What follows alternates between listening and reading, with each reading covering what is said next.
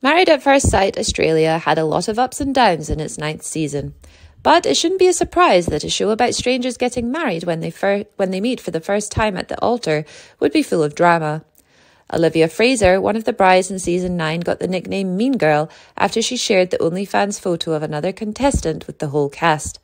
There's no doubt that the show's creators gave Fraser a villainous story arc, which is why she hasn't been very nice to Married at First Sight's creators and has even accused them of wanting bad matches.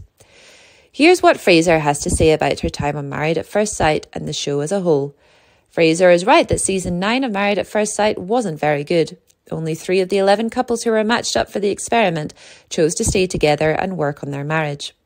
One of these 3 pairs was Fraser and her husband Jackson Loney, but a little less than a year after Decision Day, the 3 remaining couples also broke up. Since the first season of Married at First Sight aired in Australia, fans have been wondering if the show's relationship experts and producers put some couples together just for the drama. In an interview she did just for WHO, Fraser made it clear that she agrees with these ideas.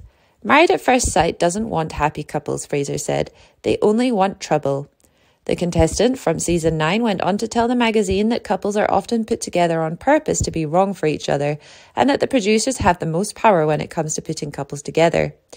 The relationship experts from Australia on Married at First Sight did not like Fraser's accusations or the way she treated their professional advice. Fraser did say in her interview with WHO that she has no real proof to back up her claims. Fraser has said that producers put together bad matches on purpose for the drama. When asked about this, she told WHO, "This has never been told to me directly. On set, I heard some producers talking about it. I think that people are put together in bad ways to make drama." Relationship experts Alessandra Rompola and Mel Schilling have denied any wrongdoing in response to Fraser's claims.